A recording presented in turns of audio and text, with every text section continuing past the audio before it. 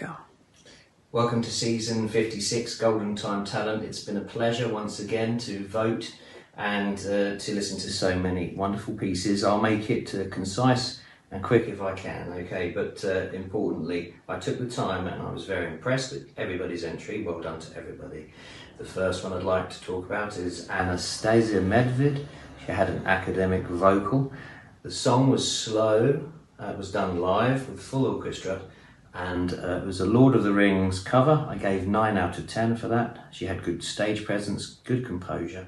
The academic vocals were fantastic, and it could easily have been heard in a movie, live, at Night of the Proms or something like that. Exquisite, thank you, well done. It was a joy to listen to. Vasco Bulgarelli, academic vocals. He had a wonderful song entry. The duet with the violin was phenomenal, countersinking perfectly all the way through. I gave a 9 out of 10 for that. Emil E. Standret, pop vocals. I gave 9.5 for both of her entries for the songs. The first one, and she's 11 to 14 year old, was called One Day. And then the other one was a harmony with a James Bond, excellent theatrical presence and done live. Phenomenal for the age, looking at the age, 9.5. If I could have given a 10, I would. Vladislav Vasitsky, pop vocals, 11 to 14 year old. I gave 9 out of 10. It was a Bond type song, male vocal, very good. Rare, very inspiring at his age. Writing on the Wall titled, very, very good, excellent. Anastasia Ordunko, 11 to 14 year old age group, 9 out of 10 for the song. It was a live cabaret, Britney Spears, live. Oops, I did it again. It was quirky, enjoyable, had a different feel from the others, and I don't think it had the extra help for it would have in the studio, so it's done live on a phone, and she did a couple like that which were all very good. This was the slightly better one, well done.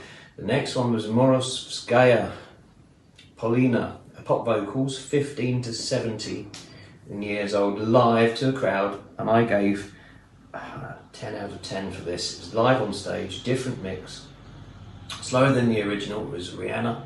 Excellent voice, don't stop the music, energetic performance, fantastic. The next one, Tiona, no video to this, just a screensaver, very diva-esque, haunting song, good story, 9 out of 10, possibly done in the studio.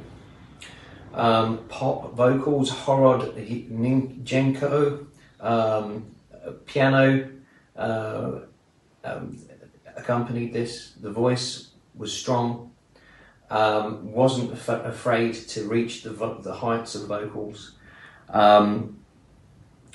So I think fantastic in spite of that. Zeni Konovaleva was done live, her song, it's 8 out of 10, with a guitar backing, no studio effects. And then the last that I'll talk about is Christina and Sayoga, and that was a duet. It was one of my most enjoyable ones to listen to because it was so different. There weren't many people that entered together, and a female and male. The male playing the guitar on this occasion, and the female was excellently covering and singing.